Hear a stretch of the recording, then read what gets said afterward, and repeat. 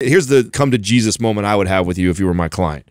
Would be, yeah, that's kind of what I was hoping for. Okay, so here's the deal: is like you're 5'6" and 151. I without even seeing you right now, I imagine you're in pretty good shape. I mean, but it sounds like you want more. You want this. Yes. I want to look badass in my bikini, which is totally a fair goal. But what comes with that is another level of sacrifice. Yeah. And the question is, do you really want it that bad? Is it worth giving up some of those social events that you really enjoy doing? And I would not impose my thoughts on you at all. I would pull it out of you. I would say, listen, Megan, I think you look great. You're doing great. You've got great balance in your life. Sounds like you and your husband have a great weekends and you enjoy yourself and you still manage to stay in shape the rest of the time. Like, I would really challenge you and say, is that bikini body that you're saying, is it really something you really, really want that bad? And if so, then we have to evaluate some of these other things that you're doing that fly right in the face of those results. Hey, real quick, here's the giveaway for today. The new MAPS program. We just released it, MAPS Symmetry. One of you will get it for free. You just got to do this. Leave a comment below, subscribe to this channel, and turn on notifications. If we like your comment, we'll notify you, and you get free access to the newest and most exciting MAPS workout program. This is a program designed specifically to balance out the body and develop a symmetrical, beautiful physique and a strong physique. There's actually a 5x5 phase in this program towards the end. It's really cool. By the way, it is a launch. It is a brand new program. So for everyone else, if you want to sign up for it, check this out, right?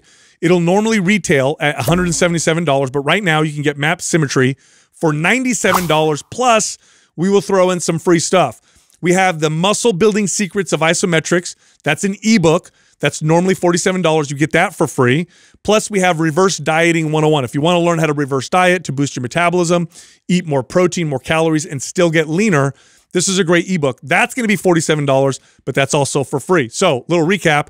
$97 gives you MAPS Symmetry, newest MAPS program, plus the Muscle Building Secrets of Isometrics ebook, plus Reverse Dieting 101 ebook, all included with that one price. If you're interested, go to mapssymmetry.com and then use the code SYM50 for the giveaways and that discount. All right, here comes the rest of the show. Be science-based, but don't be science-bound. Science is a very effective tool to figure out the truth and what works and what doesn't work, but it is not an ideology or religion. Becoming science-bound can really cause lots of problems. Was that our good friend Max who said that? Max Lugavere said that quote. And I loved it so much because I've been trying to communicate that for a long time now. I just didn't have an exceptional quote that really kind of puts it all together. And a lot of the examples I'll use, and I'll use obviously the health industry because that's the one that I'm most privy to. You'll often see people downplay certain herbs or health practices that have hundreds or thousands of years of practice or anecdote or culture because there isn't a controlled double-blind placebo study. Yeah. So I'll say something like, well, this particular supplement herb like ginseng or ashwagandha or whatever has been used for hundreds and hundreds of years for these types of things. They'll say, well, where's the study that shows that it works? And I don't really believe it. And it's like, well, anecdote after hundreds and hundreds of years is truth. In fact, I would trust that over a single study because oftentimes single studies don't reveal long-term effects or side effects or whatever. It's repeatable. Yes, and I hate it when people become dogmatic about science because that can really lead people in the wrong way. And it doesn't take into sometimes nuances and context. Well, right? And especially in our space, because I feel like in nutrition and exercise, it is so nuanced. Yes. I mean, so many of these things we can't be replicated because of how nuanced it is. And there's so many variables. So, and I think more so in our space than almost any other space that I can think of when you talk about science. I remember as a trainer and first like starting to piece that together, like looking at studies and then right away I'd read another study that almost like flew right in the face of the study that I just read before. And it's like, okay, well then which one's right? So, well, technically they both are, one of them's measuring one little bit of a difference. And it's like you see these fitness people that will take something that has truth to it and they'll run with it and expand beyond it. Yes. Oh, this is what the science says, therefore everything is this. Yeah, and it's like, whoa, like no, it's not that simple. Here's a great example. If you were science bound, 20 years ago, the form of exercise that produced the best health effects, the best longevity, the best for weight loss, the best anything that has to do with health would have been steady state cardio. Steady state cardio was superior. Now, why? Or running in general, they would say. Now, why? It's because strength training, for example, was never studied in that context. It was always studied from a performance standpoint. And the weak studies that they had really looked at, you know, extreme cases of strength athletes and, you know, extreme athletes, which you never look to those people for longevity or health. Now, 20 years later, scientists and doctors are saying what we've said for so long, which is strength training is one of the best ways to improve longevity and health. Yeah, yes. It has like the best qualities about it for longevity. But yeah, like you said, it was just never tested in that direction before. No, this conversation kind of reminds me of what we just recently, or you in particular, Sal, because it was you who actually took the reins and started to go back and forth. I think I sent it over like, could you see our boy Eugene Tao? Sure, here you go. Anybody who claims to be able to correct your posture either has no fucking idea what they're talking about or is trying to make a lot of money off you. Because there is no posture that has been definitively shown to be good or bad or to keep you free from injury or pain. So there you go. And I sent over the message, and then Sal was like, I can't help myself. I have to talk about this because I feel like I know his intentions. He has two major intentions. Like there are certain people that I know that he's trying to address that are scammers that are out there that are trying to just get people's money. So I appreciate that.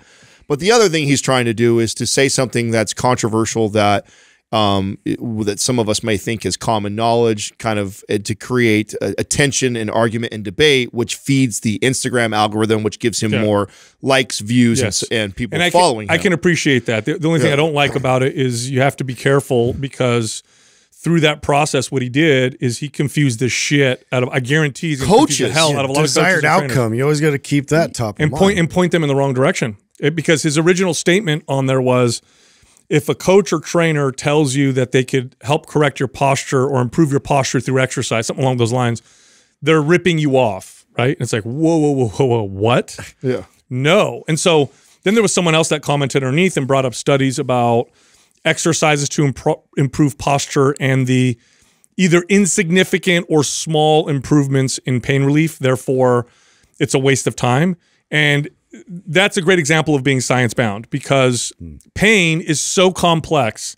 You can't use that as the only metric. In fact, you could give someone, there's studies that show you could give someone antidepressants and their back pain disappears, or someone could be stressed out or anxious and they experience pain differently, or people who work out experience pain differently than people who don't. And you talk to any pain specialist, just how challenging it is to treat pain because it's such a complex thing. So if you use that as your metric, I mean, here's another example. There's a study, and we'll link it, that showed that there were people who got a fake knee surgery and they compared it to people who got a real knee surgery. Yeah. And the people with the fake knee surgery had just as much pain relief as the people who got the real knee surgery. So that mean knee surgery is all fake and garbage? No. Now I can make a clickbaity post and say, knee surgery. Any doctor tells you need knee surgery, they're ripping you off. It's obviously more complex than that. So him and I went back and forth, and in his comments, he essentially said, "Oh yeah, it's way more complex." I'm like, "Well, you gotta correct what you said, dude, because a lot of people are gonna hear that, immediately jump to it, see the 2 or 3 studies, and be like, training to correct posture is a waste of time." And the irony is, he puts out such great content. I see him posting mobility stuff, and why fuck around with mobility then? Yeah, I mean, how do you reconcile that you don't want to improve posture? So what's the point of mobility? Just to improve movement, but we're not really trying to fix posture or improve, have more optimal posture. Like, it reminds me of the camp that also gets all crazy about good bad food. Like, like it's like, oh, and I know that's what he was attacking, right? That it's bad posture. He was attacking the verbiage that some coaches and trainers use to make their point that, hey, you have bad posture. Oh, well, technically, we don't know if that's bad posture. Like sort of like marketing it as being negative right away to pull you in to sell you something. Yeah, which is not the. I mean, improving posture is just something that will help a lot of people tremendously, and it's something that you can focus on and build, off of that. So I just don't understand like the angle he's trying to take with this. I've seen people's posture change dramatically through exercise. I've also seen it. Fuck yes. I've also seen it change dramatically through attitude. You ever watch a depressed kid? lighten up and watch their posture change. Lots of things change posture, and posture is quite an important thing. And so should I just like throw out all of what I learned in biomechanics? Yeah. Should I just learn about, like every like optimal position of the joint and its function? Like you can improve these things. Well, the whole like there's no good or bad, it's very strange. I even said it in the comments. So it's a very postmodernist like take, like there is no good or bad. What's up is down, actually. It's all relative. Yeah. No, no, it doesn't work that way. Here's the thing though. There's some truth to that. But the problem is like when you're trying to convey something to the general population to get a point across to help them or better them. Yeah. Dude, this is the same thing, the same problem I had with way back when the first time that we addressed him on the show with the squat thing. It's not that his statement is necessarily wrong. It's that all I can think about is me as a young kid who's being told that, squats aren't that important. You don't need to do them. It's like, that's all I needed to hear. And then, you know what's happening right now is somebody who's got bad posture is hearing that, oh, it's all nuanced. It doesn't matter. Now, oh, cool. I'm not going to work on it. Yeah. Like that's all you're giving the green light for people that should be working on improving their movement patterns or working on their overall posture. Listen, if you think that fucking sit on an iPad like this all day long for kids, and what we're seeing with chronic pain in kids now that we didn't see just 2 decades ago, if you don't think that has something to do with them having poor posture or less favorable or what posture, led to that posture. Yeah, yes. And then if you think that it would not be ideal to try and correct that or work on that, that's crazy to me. And that's bad advice. No, it's insane. So part of the argument was, well, that's their best posture because that's how their body moves most efficiently. Well, yes, that's why we have movement patterns. If you always walk on your tippy toes, your body will learn how to do that best, and that becomes your default pattern. That's your most efficient pattern. But does that mean that that is generally the most efficient, best pattern for your body? No. We can correct it and train it. Your body's always looking for that data. Yes. You're providing your body with that data every single day. Yes. How you do something is how you do everything. It's how I pick something up. I fall in the default pattern. But guess what? Can I manipulate that pattern? I absolutely can. I can improve that every single time I go to attempt it. Yeah, I use the example of like forward head. And I said, the muscles that support the neck just through leverage have to support a lot more weight when the head is forward. He said, well, is that necessarily a good or bad thing? I said, well, okay. Here's the problem, first off, with some of these studies. You change someone's posture from more favorable to less favorable, you may not see necessarily more pain or reduced performance necessarily right away. But you follow along and find me a study that goes 5 or 10 years, right? This is when it starts to become a problem. Also, it's not just about pain. It's how do you feel, performance, your energy levels, like these things all play a big role. So, I mean, and I've seen this firsthand myself all the time, but it doesn't make any sense. As you strengthen and train your body, look, athletes all the time train with coaches to change movement patterns. Go hire a running coach. They will watch your running pattern, and they're not going to say, "Well, that's your best running pattern." Yes, just run harder. They're gonna be like, "No. There's a faster, more efficient way to run." Yeah. And I know it's awkward for you right now, and it's going to take us a while to learn this and get your body used to this. But here's what we're going to do. We're going to do it because ultimately it's more efficient, it's faster, and better performance. How is this message any different than healthy at any size? Exactly. This is the same exact message, and it's so frustrating to me because it's not empowering. It's saying, let's accept just whatever you're presenting, like your health wise it is what it is. So you might as well just be happy. Yes, and of course there's nuance. For example, I'll use a good example, like forward shoulder, right? So forward shoulder is typically regarded as a less favorable posture for your body, causes more stress on the body. It's not as biomechanically advantageous. It tends to lead to tightness in the upper neck, maybe even tightness in the upper mid back, sometimes shoulder issues because the shoulders don't work as optimally when you're pressing or doing other exercises. However, is that posture better if you're a boxer? It can be. You ever watch boxer fight? You're not supposed to stand with your chest out. You want to have forward shoulder and cover yourself up. And but now you're talking about performance. Correct. Completely different. Correct. That's what I mean by the nuance, right? So in certain situations, some postures can be better than others, but we're talking about general population. And when you see someone, look, I'm not going to take someone with a crazy anterior pelvic tilt and all of a sudden make them have this perfect anatomical. That's not the point. But the point is I'm going to take some pressure off that extreme posture that they have and maybe identify why their posture is that particular way, and then look at their movement as a result of that particular posture. It's all connected. Look how much better you look when you stand upright. Yeah. I mean, I know that's where, I mean, that's like, what, forget all the other things. That doesn't boost your confidence. Do you guys remember doing this? I mean, I used to do this as a trainer. I used to do like this little posture check, right? And get my clients into the anatomical position and be like, this is how we should be moving. And then I have them stand in front of the mirror so they could see what they look like. And they right away look like they lost 10 pounds, built some muscle, just because they're standing upright with good posture. Yeah. And you can't tell me that doesn't also affect mood and attitude. When you stand up with your chest high, shoulders back, you approach life differently too. So why not work on that just for those reasons too? Forget all the other shit we're talking about. What's funny to me is that they've narrowed it down to posture, but they won't say that about movement. When you talk about movement, the same people are going to say, oh no, there's better or worse movement. Obviously, otherwise exercise form wouldn't exist. Yeah. There wouldn't be exercise form. You just tell someone lift that however you want, whatever feels comfortable to you, and then that's going to be totally fine. Is posture connected to movement? Well, posture is a static hold for some, for lack of a better term. You're holding your position somewhat in a static position, which means some muscles need to be a little tighter, some need to be a little bit more relaxed. It's not completely static, right? Nobody stands like a statue, but it's akin to movement. It's really a part of it. So does one affect the other and vice versa? Yes, absolutely. Yeah. So these studies that they'll point to, even the studies that they point to show a small change, but nonetheless, it's like what happens when you're science bound is you take logic and you throw it out.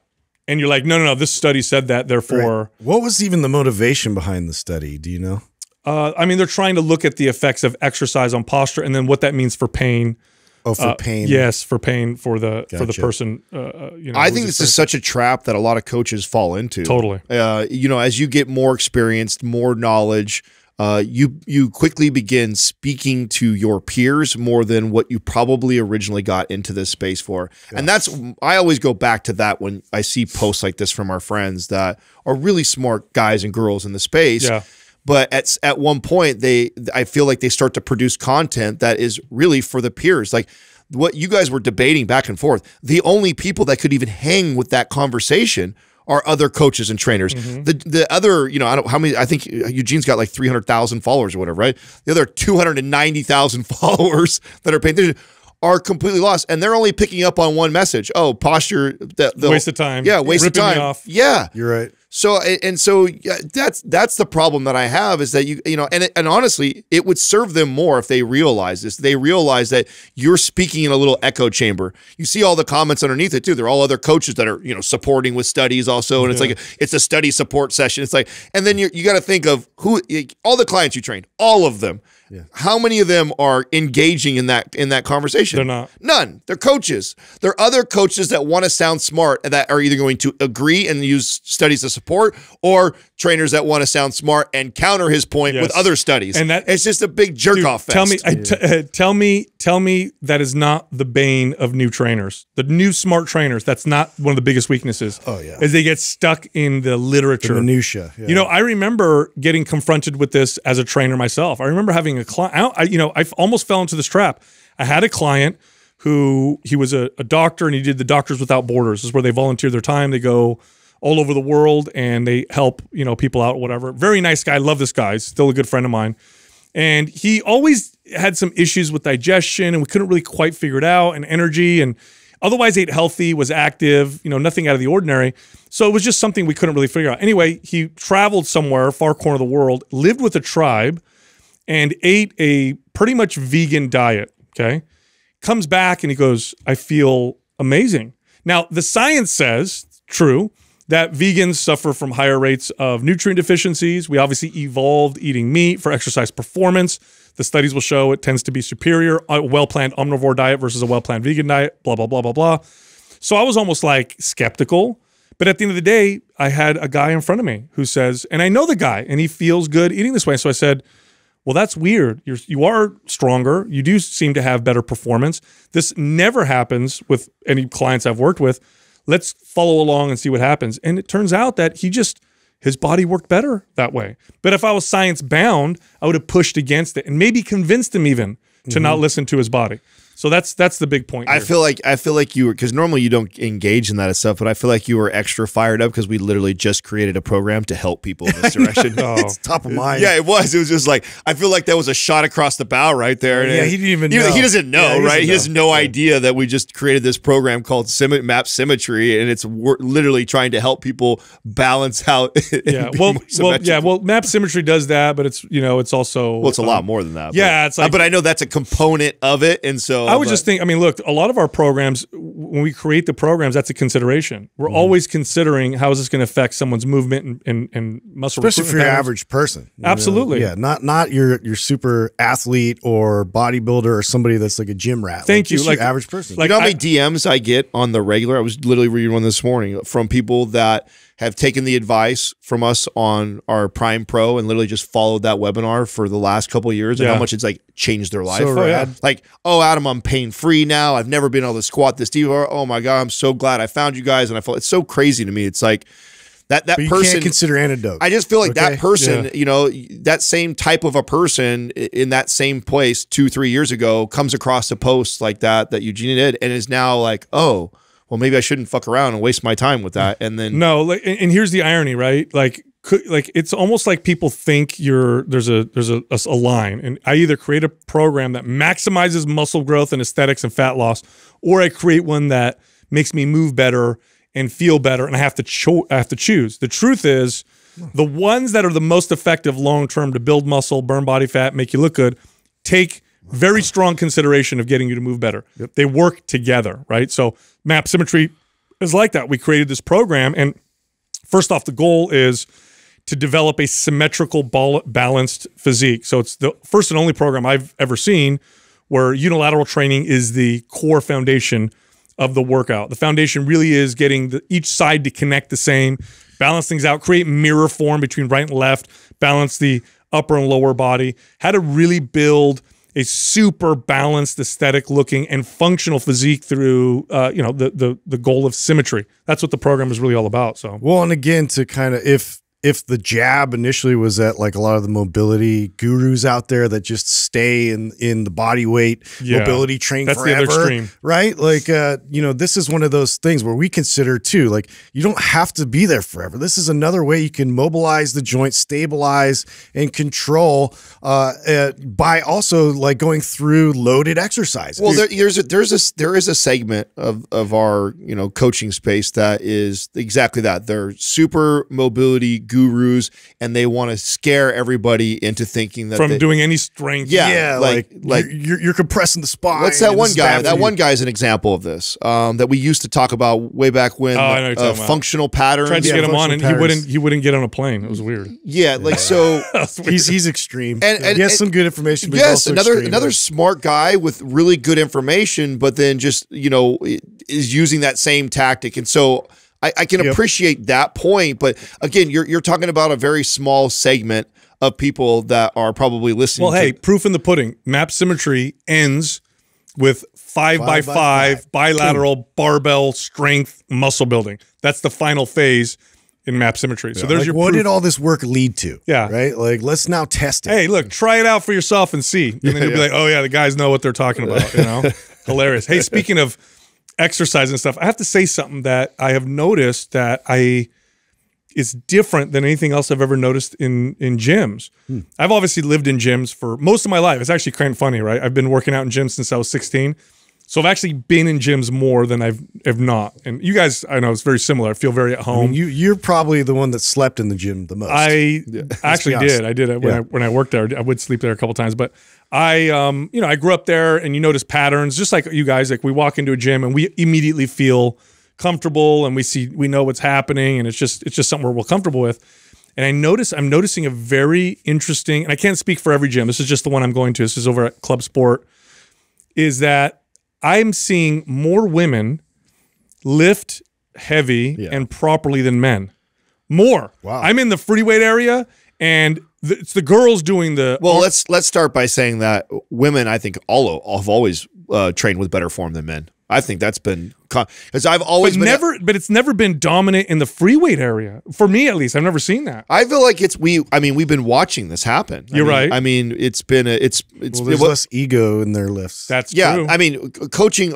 I've always enjoyed coaching a woman more than coaching a guy. Coaching a guy is always a pain in the ass. Such a hard head. Yeah, it's hard for them to get out of their own way. Where like most of my female clients, they would focus first on form, and then I would be the one to be pushing them weight. Guys would be the reverse. Guys like, let's do more. Yeah, let's put more. They're like, whoa, let's focus on form for a little bit. This first. Yeah. So I think that for the most part, you know, women, I think personally, tend to have better form. Well, it's not just that. It's that for so long, the fear of building too much muscle, being too big, right, kind of kept women out, and so they were usually dominate the cardio area. But I mean, you know how in club sport there's that downstairs like functional power lifting. They got the platforms. They have a reverse hyper. They got the grass. So I'm in there, and there's literally, I think there's like 2 or 3 guys and like 6 women. And I mean varying ages, like, you know, middle-aged down to in their 20s, you know, and there was even a woman who looked like she was in her 50s. And the women were doing like bench press, but not like just bench press, like feet planted, back arch, shoulders back, powerlifting style bench press. Military presses. I saw barbell rows. I saw one-arm Arnold presses. Meanwhile, I see the dudes doing like, you know, swinging curls and like, you know, cable weird shit, you know? Yeah. Then I go upstairs and it's the same. I see similar stuff. The cage, there were 2 women in there front squatting across their shoulder. And I'm like, this is incredible. Like, has the revolution started? Yeah. This is so amazing. Yeah, it does feel like I haven't been in the gym in a while, so that's interesting. Oh, dude. Yeah, how's that been for you? Because you're the first one to go back. I love it. You know what I love about it? I love working out in my garage too. I just can't because I work out at 6 and I'd end up waking the baby because he's right upstairs. I should have freaking planned it better and picked a different place to live in. I swear to God. So anyway, you need a shed outside or something. Dude. I need a separate. I do. I swear to God. One day, my dream house. I'm going to have a gym shed, a gym on the property, and it's going to be ridiculous and scary. And no one's going to go in there but me. But anyway, I love it because of the steam room and the sauna, and because they have so many machines, and I never use machines. That I'm going through an entire cycle of just straight up bodybuilding machine work. Really give my joints a little bit of a break. It also encourages me to go lighter. I have a tendency to try to push it a little hard with the weight. But when I'm using machines, I'm much more likely to go light and feel that stuff. So it's just different. It's very novel for my body. So I think I'll be doing this for the next few months and then probably go back to how I train traditionally. You know what else they have? I said it earlier, reverse hyper. When's the last time you guys used a reverse hyper? I love the reverse hyper. That was one I used to do consistently when I was at NorCal because they actually had one. I was going to buy it for my house when I was experiencing all that back pain because it's another great way. The best. Yeah, to build up strength support there for your lower back. Oh, it's the best. I mean, I was doing it and I could feel how I have to articulate my spine a little better and isolate my hips. And it's hard for me. I'm not even able to use much resistance. And I'm like, Louis Simmons, didn't he invent He did. Rest in peace. Yeah. He did. Did he invent it? Yeah, dude. Yeah. He did so much that I was like, going through, you know, after he passed, like just seeing his impact was like enormous. Oh, his impact on strength training was just, that guy was a character. You guys know he was what, 74, 75 when he died? Oh, really? He's been, Still squatting like crazy. Bro, he was using high dose to his own admission of anabolic steroids since he was 20 or something like that. Yeah. So he made it till he was 75. You know, that's just a testament to exercise. That must have offset all the other shit to keep him alive that long. What was the cause? Yeah, I don't know. I don't know what he died of. Yeah, did you read that, Doug? Did you? I saw everyone posting about it last week or whatever it was. Huge impact on the you know, strength sport and this, you know, powerlifting and stuff like that. Well, right before we got on air, we were actually having an interesting conversation that I wanted to finish, and we got interrupted. Is that you don't want to be a billionaire? So we're too much. Justin and I were divvying out your money already. That when you get to a place where you start, we'll start the Atom Fund. You know what, dude? Billionaire. Being a billionaire comes with so much scrutiny and pressure, both politically and people just look to you differently. That I don't know if I'd want that, and I don't know if your lifestyle. Okay, maybe other people. My lifestyle wouldn't be different if I had 100 million versus $1 billion. I don't know what the hell I'd buy or do with $1 billion. Well, I don't disagree with that. Well, what about like, okay, so if you had to pick one, obviously you're going to pick Elon Musk, but like, you know, like a Richard Branson or like somebody else that's like doing cool shit with it. Yeah. Like, who would you pick? Like, I don't know. I mean, what cool shit? I don't know what cool shit. What would I do? You guys know me. Well, I'm in the funny space part race, you say dude. that I is love because it. I know that you out of all of us, you're the one that wants to start a charity or a nonprofit. That's appealing sooner than the rest of us. And I mean, from what I've heard, okay, because I don't know a lot of billionaires, but when you reach that level, it no longer becomes about making money. You have so much money that you're taking care of, your family's taking care of. Now it's really what kind of impact can you make in the world? Yeah, I guess and I kind of feel like that's right in your wheelhouse of, I mean, how great would that be? You can that do big things. All you think about worldwide, is like, how can I really, leave a mark and really change? No, you're right. And so I think that frees that up when you're at that we level. want good people to have that kind of influence, like that kind of power. And I think that's why like Elon Musk like has really shown, like some of his latest moves has been like, wow, you can do cool things, with that kind of. This is why I really like that, and I wish Sal would watch the Undercover Billionaire, because there's this like idea of like billionaires are these money hungry assholes, like super if they're privileged that people just gave them that money. Yeah, and you watch. I mean, I can't help but notice that. Now they. Sometimes you'll see that they're ultra confident, and sometimes people will receive that as cocky and arrogant and stuff like that.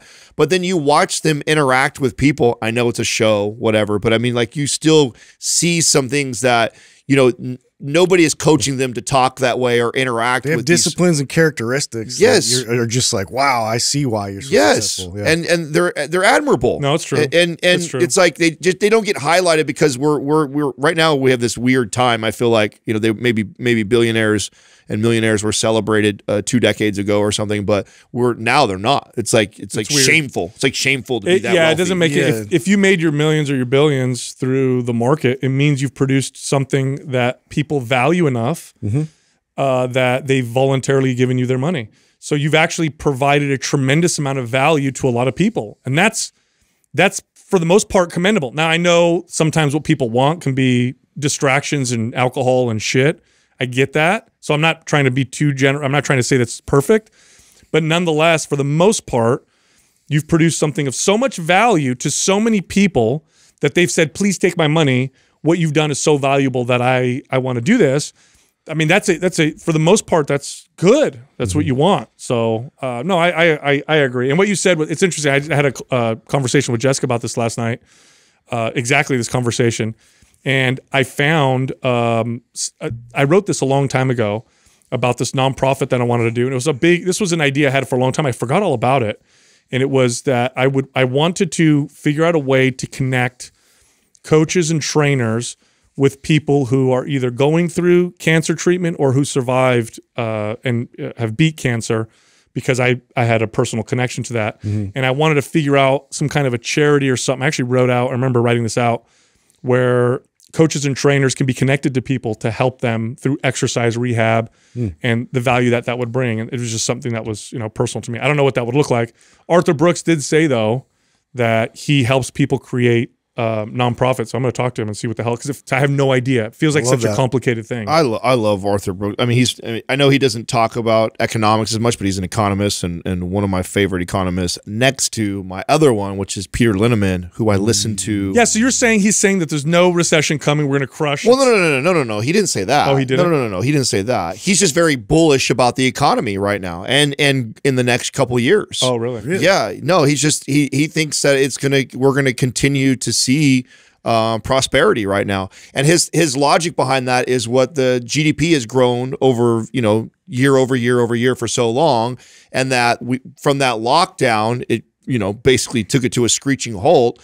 And right now we're trending on average, I think it's 2.5% GDP growth year over year. And after we had that huge surge right now of like 3.5% or with that. And he goes, but when you look at that over the course of 3 years, we're actually already a little lower than average. And he goes, to average that back out, you're going to see it continue staying in this, he thinks, in this kind of 3.5% until it levels back down in the 2.5%. Oh, I see what you're saying. And of course there will be a quote unquote mini recession to bring it back down to that 2.5 or 2%. But he doesn't think it's going to go down below where we were before everything else. I mean, yeah, based off of if we were to continue to grow GDP by 3.5% the next 2 years, that even if we took a dive, we would still be. Was he taking into account, or did he comment? His supply and demand is what he's like. It's instead of making it too complex, he's like it's just as simple as supply and demand, and add in when you infuse that much money, and we still.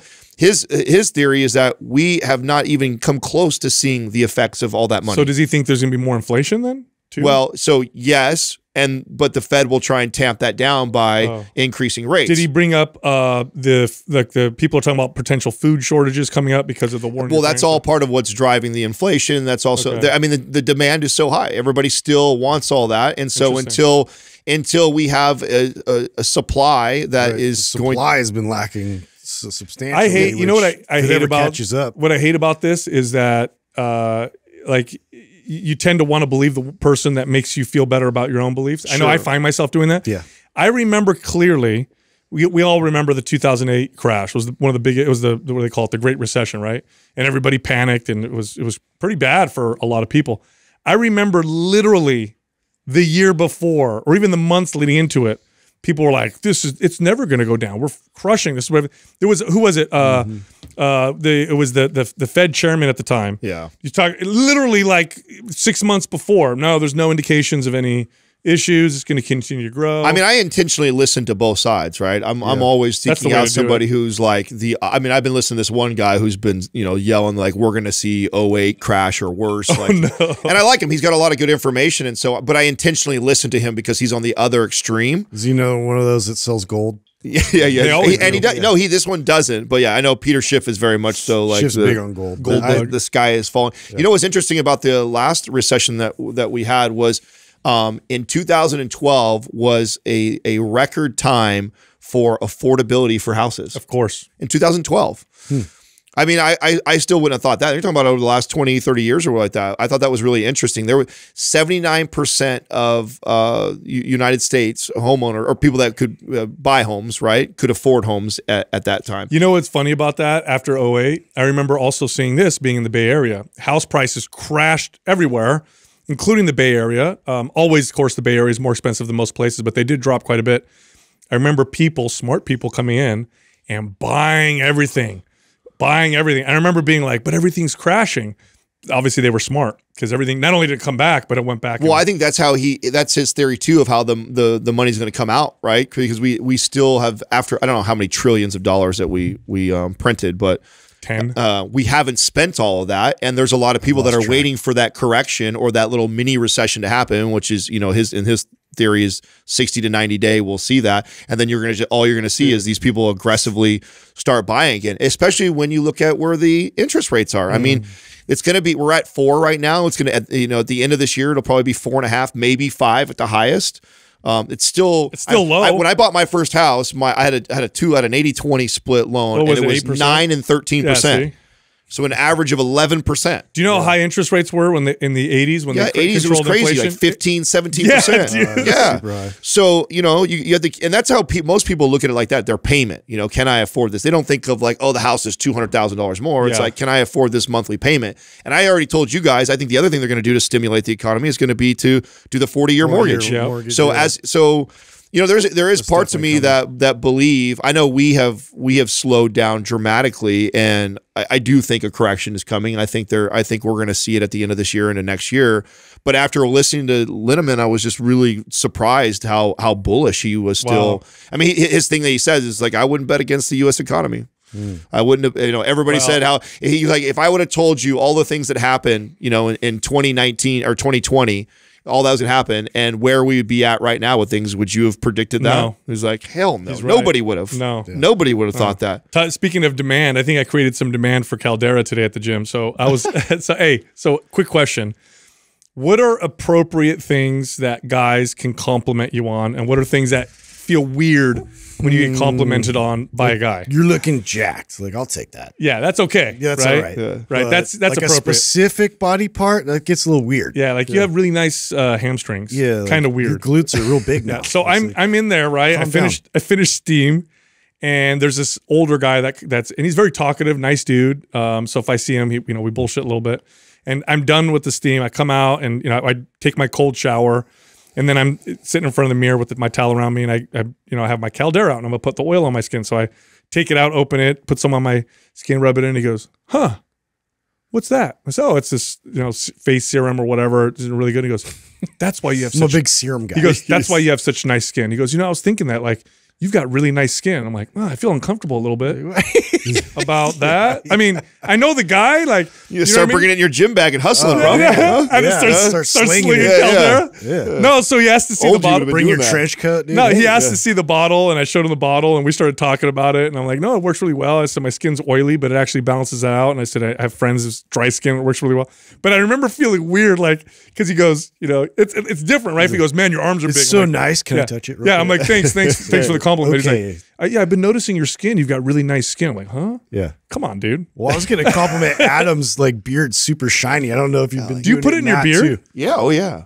Yeah. No, I love to put it in my beard too. Yeah. I do the whole thing. You know. It's like glistening. It does. Look at that. Glisten all over your body. What's that from? Now you know that's from? Uncomfortable. That's is it Coming to America?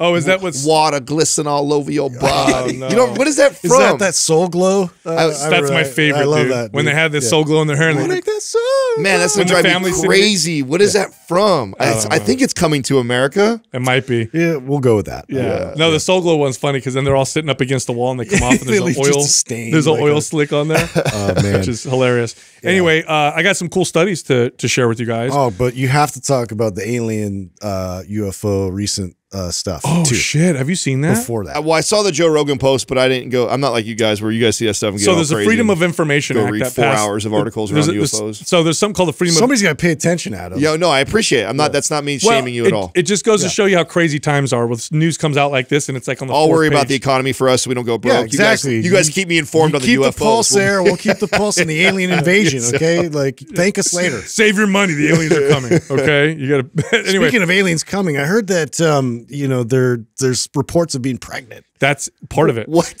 So Freedom of Information Act is an act that passed that requires classified information to be released after a certain period of time. So some of this information got released, and these are reports of people getting brain damage, having unexplained being pregnant, unexplained, and there was something else, skin burns, radiation. So naturally, aliens. Is that how we go there? Default. But yeah, I know. That's the funny part. Like, I wonder if some women's like she cheated on her husband. She's like, what the fuck do I say? Deny. There was this light, and then I was pregnant. I already lied about the first one and said it was God giving me. What do I say with the second? No, wait a minute. I think they probe you anally. Like, what are we talking about here? Yeah, that's what I say. Yeah. It's anal probing. Okay, so tell me. Okay, so tell me more about this. So these are reports. First that of all, get investigated. I actually didn't know that. So I didn't know what the Freedom Act. You said what'd you? Oh, Freedom of Information Act. Freedom of Information. So is that relatively new? I didn't know that. I didn't know we had that. No, they passed that. I want to say 10 years ago. I don't know if Doug can look it up. That's how we get all this crazy information from like the so FBI, CIA, like all these like that's why I was wondering why all of a sudden this stuff is surfacing. I was like, why are we all of a sudden, you know, I'm always thinking like, okay, what's the desired outcome here or distraction or whatever like that. But I didn't know this was in place where they have to release. And is it just like a certain time frame? Is it after every like 10 years? What does it say, Doug? 1966. That's when it came out? Yep. Oh, shit. I don't know. It's like that 50 old. years then. Is it 50? 55 years. Every 55. So at 55. No. I mean, it's 55 years ago. Okay. Does it say how long, like, before you're able to then, as public, be able to read? So it says documents? Any person has a right enforceable in court to obtain access to federal agency records, except to the extent that such records are protected from public disclosure by one of 9 exemptions. Okay. So this is why sometimes you'll get a freedom. That sounds fishy. You'll get a Freedom of Information Act report. You ever seen these reports that come out? This was just released, and like everything's blacked out, except for like a few words. Like, well, thanks. So okay, wait, it has to be in court. It's not like, I mean, is that? Yeah, I think you have to request it. Like, I want to see this or I want to see that. I don't know. Was that old? I thought it was something that was a little, it was newer. Well, anyway, these are reports of people that they investigated and they couldn't explain it. Well, yeah, they had radiation burns. We don't know how the hell they got radiation burns. Yeah. You know, or this brain damage, started happening. It's unexplained. We don't know. Aliens, though, I don't know. Yeah, I don't know about naturally. that. But they said it was I don't aliens. know. It's fun to think, but yeah. All right, it's fishy. back to Yeah. cool studies. They're coming out with drug-releasing contact lenses. Drug releasing, so like drips in your eye. Yeah, for allergies. So people will put these contact Bro, my lenses on. allergies are killing me today. I know, you got excited for Oh. that. So you put these contact lenses on, and it's anti-allergy directly in your eye. And of course, the technology is they're looking at more potential applications for these particular types of contact Interesting. lenses. So Isn't that fascinating? Releases, like it's a time release? Like, Something like that. I don't know how this Weird. technology works, but Yeah. that's what that's sounds crazy. Is there Yeah. good absorption through the eye? Is that like an organ that's really good for like absorbing nutrients? For eye or? allergies, yes. I don't know how they would deliver other drugs that way, but and now speaking of which, there's also I started thinking about cocaine contacts. Well, isn't LSD sometimes put in the eye? that's Oh, a yeah, good- you're right. I didn't know Eye that. drops, That's yeah. true. I remember seeing that in a movie. Not that I've ever done that. I've never done that. Yeah. But Yeah. yeah, That's I've why heard they call that. you the Sure, eagle. Doug. Yeah, Doug's never done that before. No, no, that's very interesting. That's true. So I bet you could. Is that they would drop it in the eye? You could. I remember watching a movie where someone did that. Oh yeah, a friend told you also, huh? No, no. So of all, innocent, you That's all two. it takes. First of all, if I ever tried heard. a psychedelic, the last thing I would do is do it in a weird way. I'd be like, I'm already scared. I'm not gonna do it in a weird way. You know what I mean? I'm already nervous. Then there's some other science that's coming out where they're starting to develop drugs where they will test your DNA to find the most efficacious combination or types of drugs for your body, because there are certain instances where some drugs, which work very well for some people, can cause adverse effects in other people or no effects. For example, pain relievers like codeine don't work in about 5% of the population at all. So they have to find, and the only way you know is if you test it. Or like a higher amount. Like I know for redheads, like in terms of like pain medication, it's you gotta like double the dose almost. Katrina, you know what Katrina says? She claims that she gets nothing but nightmares from that.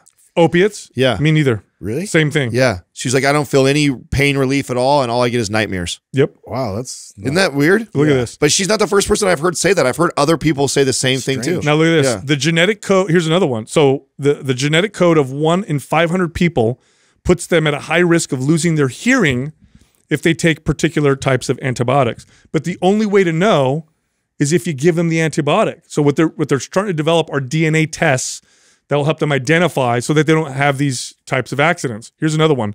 5 to 7% of people would have a bad reaction to a particular HIV drug. Some have actually died because of it. wow. So this is phenomenal science where they'll be able to test your DNA. Because, you know, one of the challenges with lots of drugs, especially drugs that affect the psyche, like antidepressants and anti-anxiety medications, you talk to anybody who's had to go through the process of finding the right antipsychotic or anti-anxiety or, you know, basically drugs that affect the psyche.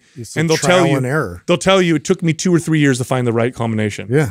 I've And heard it's all trial and error. Like, imagine if we could erase that long period of shitty combinations where, oh, I felt like a zombie. Oh my God, I felt like killing myself. Like, these are I have a common lot stories. of pain. Actually, here's some nightmares. You know, like, thanks, doc. Like, what the fuck? That's exactly what happens to crazy. me with that. So I have a confession, and our partners over at LivON Labs will appreciate this. So I thought I had tried them all. I obviously had not, because I asked you the other day about the uptake on creatine. And is that what it is? The alpha lipoic acid helps speed up the uptake or absorb more? Yes, you'll absorb more creatine when you take alpha lipoic acid with it, which is great because the other way to do it would be to take a bunch of sugar. So instead of taking a bunch of sugar, you could use alpha lipoic acid. Yeah, so I used it yesterday after my workout, and it actually tastes good. I know. It's the only one. Why? What? Yeah, why is that one taste good and all the rest of There's them no not? sulfur. Because some things taste good and some things taste bad. They don't go Well, no, in- consistently the other ones are not good as far as tasting. because their goal isn't to make a tasty I know supplement. that. That's why I say it tastes like it works. So that should be their tagline. Tastes like it works. Yeah. It's Indeed. efficacious, right? But this one actually tastes good. I thought there was something in it special that made it taste like that. I don't know what's in alpha lipoic acid. That's I think it's, well, they might add a little something, but I think it's the alpha alpha lipoic acid itself that tastes mild. So it has a taste that's. What else would you find that in? Is there anything where we would find that in something? Because it has a taste that I recognize. Like, where have I had this before? I was going to make a bad joke. This is, Please don't. save it. Save it. Like you don't want to know where this comes from. Yeah. I'm gonna look it up. Wow, then I did there's a high amount of alpha lipoic acid in semen. I didn't know you were that much into whales. You know, Yeah. Whale semen contains a lot of alpha lipoic acid. That's Adam. where I was going. Very strange. Yeah. Another supplement that they have is their L-carnitine. Yeah. Acetyl L-carnitine. Now that's traditionally in pre-workouts. Yeah, and one of my favorite things about that is it increases androgen receptor density. All right, what does that mean? Your androgen receptors are what your testosterone attached to, and studies have actually shown that androgen receptor density has a much higher impact on your ability to build muscle and strength than your testosterone levels do. They actually did a big study where they took a bunch of men who didn't have extreme levels of low levels of testosterone. So it was like, somewhere in the middle, but there was a range between like, low, middle to high. And they wanted to see if those testosterone levels were correlated to strength and muscle gain. They also tested them all for androgen receptor density. Yeah. Androgen receptor density was a far better predictor. Oh, I remember when Dr. Rand shared this, right? He told you that, didn't he? He did. Originally? Yeah, he said that to me actually because of how, I had a lot of side effects from low testosterone, but I didn't have that big of a side effect. And he said, well, you might have more androgen receptor density in your body. So your testosterone. So anyway, supplementing with it will increase your androgen receptor density, thus making whatever your testosterone is more effective. So if I'm taking that synthetically right now, is it still valuable for me to use that? What do you mean? Would it be still testosterone? No, yeah, well, I'm taking testosterone. Oh, right? yeah. So is it still valuable? Yes. Okay. Yes. So whatever you're using will be more effective, right? If we can increase your androgen receptor density by 10%, for lack of, I guess this is very general, but essentially you're going to have 10% more. And that's the L-carnitine? Yeah. Okay. Yeah, L-carnitine does that. So I should have done that all together. Speaking of you which, probably could have told me that when speaking I was of which, it, so as of the airing of this episode, just withholding information. Doug, as of the airing of this episode, when's the next live Q&A in our hormone forum? Is it tomorrow? That is correct. Yeah. Okay, so we drop this episode tomorrow. You can go on Facebook, and is it Mind Pump Hormones? Yes. Yes. Mind Pump Hormones on Facebook. Okay, yes. so it's a group. It's not private. Anybody can join. We got Dr. Todd in there. And then Dr. Todd goes in there and answers whatever questions people have about hormones or about hormone replacement therapy or about peptides. And this is the company that we work with. He's one of the doctors there. And if you want like a consultation, well, they'll go through and do all the tests. That's different. That's mphormones.com. Right. So that's April 13th at 5 p.m. Pacific. 5 p.m. Pacific. Thanks, Doug. I didn't say that time. Awesome. How long is it? When's the launch for our program end? Yeah, on Sunday, this coming Sunday. Oh, okay. Right. So right now, Map Symmetry, brand new program. You can get it. So it'll retail for $177, and the sale price is a lot less, right? $97. $97. But you get it for $97, and then what you also get included for free are the Reverse Dieting 101 ebook, which we're going to sell for $47, but that's free, and then an Isometrics ebook, which will also sell for $47, but you're going to get that for free. So $97, you get Map Symmetry and those two ebooks included, and it's all at mapssymmetry.com. So there's two S's in the middle. And is there a code, or is that going to be? Yes, it's SYM50. SYM50. And this is the first time that we've ever done a launch like this where we've given away this much stuff. So, and those two books are fire. Oh, they're great. Absolutely, they're fire. legit book. They're legit. They're not like one or two pages. Yeah. No, they're ebooks by themselves. So, hey, real quick, check this out. Cannabinoids have some pretty interesting effects in the body. I love taking cannabinoids to feel relaxed, uplifted, sometimes inspired. There's also anti-inflammatory effects, but a lot of products on the market are garbage. A lot of CBD products in particular, not NED. NED is full spectrum hemp oil. You can really feel, okay? So if you've taken CBD and not noticed a difference, try NED's hemp oil. You take it and you can really feel it. And they have different types of products. Some of them are specifically for sleep, so it's high in CBN and other botanicals. And then they have a general hemp oil extract product that you could take during the day. Again, it's the only hemp oil product that's high in CBD and other cannabinoids that I can actually feel. The other stuff I can't even tell. Go check these guys out. Go to mindpumppartners.com, click on NED, that's the company, NED, and then use the code MINDPUMP for 15% off. All right, here comes the rest of the show. Our first caller is Tim from Illinois. What's up, Tim? How can we help you? Hey guys, kind of weird to talk to you. I feel like I know you, but I never met you. That's got to be weird for you guys too. A little bit. But so I'm calling because over the last year, I've decided to change my training up a little bit. I'm 51. I've been training 6 days a week religiously for the last 5 to 6 years. The first couple of that were conjugate training, and I've been doing MAPS programs for the last probably 3 years. I started training because of a chronic pain condition, and it turns out, oddly enough, that resistance training was the only thing that helped me. Wow. So now I've gone from being sedentary, overweight, not active to being extraordinarily active. So the reason I want to change my training is over the winter, I decided to really double down and just dial everything in strength training wise. So I did an abbreviated version of anabolic, an abbreviated version of performance, and I've got a week and a half left in aesthetic. And the summertime, I find myself now so busy with activity that I just want to do the least possible weight training over the next 6 months to not lose anything. And I know I hear, Sal, you talk about, it's hard to put on muscle, but it's easy to maintain. And then I hear Adam talk about, what's the least amount of input to elicit the greatest amount of response. And I'm wondering how you put those two things together to kind of just maintain my strength over the next 6 months. And for me, I really want to strength train every, 6 days a week. I already start my day with mobility. I start with like 15 minutes of Prime Pro and then about a 45-minute walk with my dog. But it's just been so life-changing for me. I want to do it. I don't know what I need to do. What I do know is I should never program for myself. So it'll become, 2 MAPS programs stacked on top of each other if I do it for myself. So I'm kind of wondering what your input is on a kind of a maintenance plan for the next 6 months. Well, I think we need to first reconcile your. So it sounds like you really want to still train 6 days a week, though. I mean, yeah. You said the summer months you want to work out less, or you do. Yeah. So I want to be able to. What I was thinking is maybe like if I went in and did some, did like 15 minutes of sled work and then 15 minutes of farmer's carries, or if I did, 20 or 30 minutes of kettlebell work every day. Oh, okay. So enough to touch it. And I don't want to jump back in next winter and have lost a lot of ground.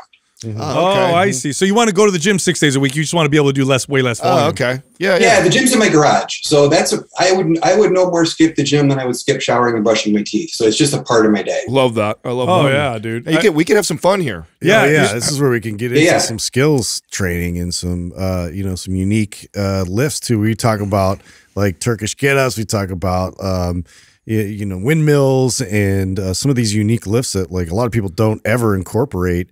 This is a perfect time to focus on totally what went through my head. You're on the exact same page as I am, Justin. Is I'm envisioning like a MAPS anabolic type of routine, and then the other 3 days that you're coming to the gym, it's maybe some trigger session with like a movement, and like that movement be Turkish get up one day, another day it's farmer carries. Then it sounds like you were already kind of thinking in this direction, and I love that. Well, I wanted to maybe not, because I did look at maybe taking like a MAPS anabolic and just splitting it up so I could just do a portion of because I'm so busy in the summertime. I'm putting in 10 to 15 miles a day. I'm hiking, I'm climbing, I'm disc golfing, I'm doing lots of stuff. Yeah. So I want to cut down the time as much as possible. So if I could get, if I maybe split anabolic into, 6 different sessions and not do trigger sessions, or I love that too. Sure. I do that right now. That's very similar to how I train right now. Is I follow a MAPS anabolic type protocol. Like last week, I trained 5 days. But what I did was I took the 3 days of training of anabolic and kind of just dispersed it over those 5 days.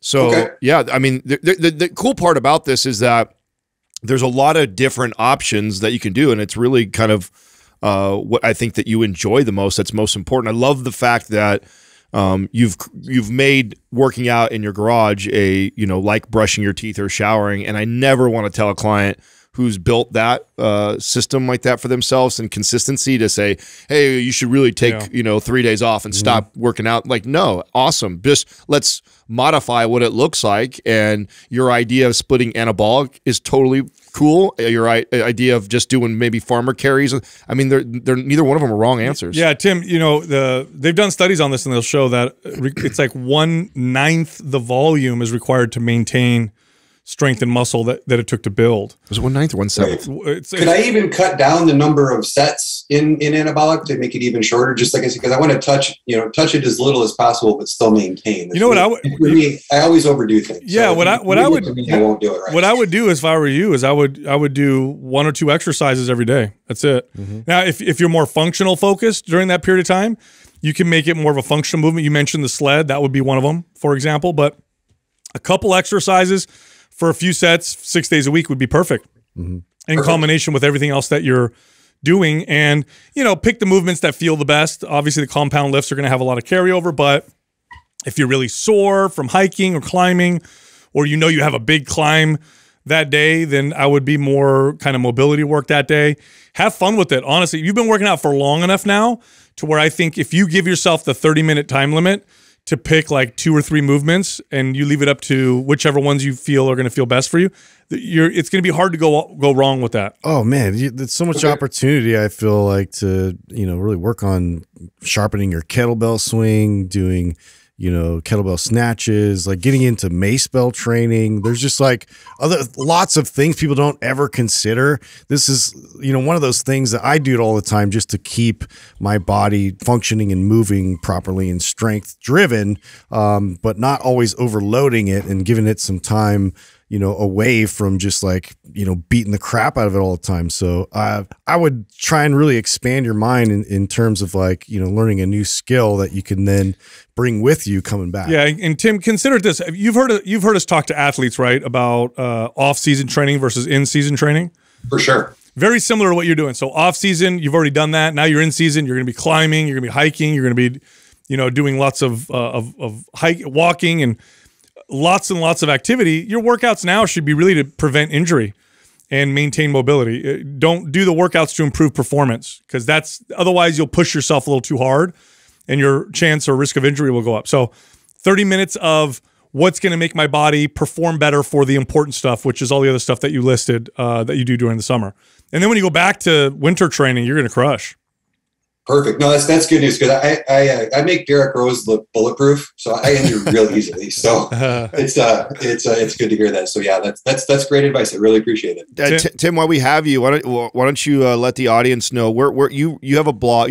For the audience, if they don't know, this is the first time we've actually formally met here. You're our best affiliate that we have out there. You write all kinds of great articles around our programming, and obviously you've got a lot of experience in them.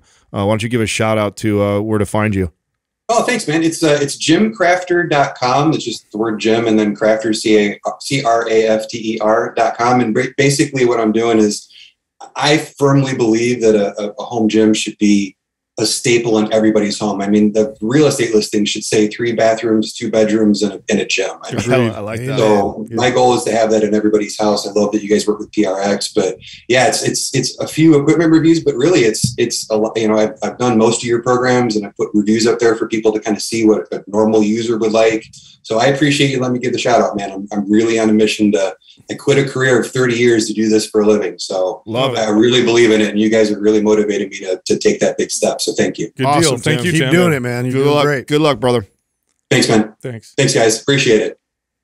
So I got a question for you guys, right? At some point in our lifetimes, most houses come with a garage. It's going to be, no one's going to park cars in there because electric cars will take over, and it's probably a lot of people will be using these electric car services. Most likely, you're not going to own a car. What do you guys think garages are going to be used for? Because he said a gym in every house, and I thought, yeah, that would be great. Gym or converted to a bedroom. That's what I thought too. Either a bedroom or a gym. You know, what do you guys think? I mean, it's just going to depend, right? You know, how many families could use an extra bedroom, right? Like I grew up in less bedrooms than kids type of household. Yeah. So in that household, that'll make sense. The garage can be converted to a bedroom. In fact, that we've done that in some places that I live where our family did that. So, but I actually think you could do both. When you have like something, that's why I love PRX. Like, I mean, I park all my cars in the garage, and I've got a gym in my garage. Yeah. To me, that's what makes that so cool, is that you don't have to sacrifice one. And technically, if I wanted to convert it into a bedroom, I can have a bed in there too. Yeah. You know, so that's what's so I cool. agree. I think having a gym at home, especially if you prioritize fitness and you have a family and a job, so valuable. It's valuable. I recommend it to everybody. I love it was so great to meet Tim finally, because we've talked about him for a while now, and I love a client that's in this place. Yeah, because it's fun now. Yeah, and maybe the only challenging for me or us on the doing this on a podcast is that I wish I was kind of with him week to week to kind of feel him out. Like, are you liking that, or what do you think? You want to try this now? And I mean, this is a situation where I would try different things. Like Justin was saying, like to me, this is such a great opportunity to pick up a new movement. Yeah. You know, and practice at it and get good at it. Totally. And you're not training to lift a bunch of weight. You're training to get good at something. I think new. it's harder, you know, for somebody to think of those things on their own. And that's to your point. Like if I was coaching him specifically, I would have a lot of fun with you know, that mentality. Because like I could introduce him to so many different things that it takes a lot of time to learn and develop these new skills. But then once you establish those skills and you get proficient at them, it complements so much of your workout. I did that one summer. One summer I did every day. I had a dip pull-up station. So I do dips, pull-ups, and jump rope. And I thought, oh, I'm going to get good at this and just practice this every day for 20 minutes. And I got really good at all three of them in a very short period of time. So. Yep. Our next caller is Drew from Indiana. What's up, Drew? How can we help you? What's up, guys? Hey, thanks for having me on. You got it. All right. So I'll give you a little background. My wife and I have been consistently macro tracking for approximately the last 3.5 months. During that time, we completed MAPS Powerlift when we saw significant strength gains, however, no aesthetic gains in this phase, but by far our favorite program. We're now entering phase 2 of MAPS Aesthetic. Throughout Powerlift in phase 1 of MAPS Black, we were either in a slight caloric surplus or a maintenance phase. Now entering phase 2 of Aesthetic, we're starting our calorie deficit. So you guys will be happy to know in maintenance, she was eating roughly 2,600 calories with no weight change. Same for myself, but slightly higher calories. So prior to starting the program, I factored our macros using the old school nutritional guide from you guys. And then now using the new calculator off the website, there were some macro discrepancies, I guess, if you will. So the question is, can you manipulate your macros or is it all calorie based? I understand going in waves with some days being bulk, some days maintenance, and some days a cut, but manipulating fat and carbs from what is calculated, can you change your body composition or can you manipulate these based on how you feel and see the same aesthetic gains? Oh, that's so. For example, in the bulk, my wife felt and lifted better with higher fat and slightly under carbs, but she noticed no aesthetic gains, just strength gains. She's also 5 months postpartum and breastfeeding, which may have played a role in this. But would she have seen more aesthetic gains sticking to her macros to a T, or did that play no factor? Are we assuming calories are staying the same? Yes, sir. Yeah, most likely the same. And here's the thing. Keep in mind, when you manipulate carbohydrates, you're also going to end up seeing a difference in water retention in your body. For every 3 grams of carbohydrates you intake, your body holds on to 3 ounces of water. So if she if she were to reduce her carbohydrate intake, which could be a positive thing or a negative thing, looking at our physiques, like if the extra carbohydrates filled her muscle bellies out, it might make her look more fit. If the lower carbohydrate intake made her have a flatter look, it may make her muscles look less defined.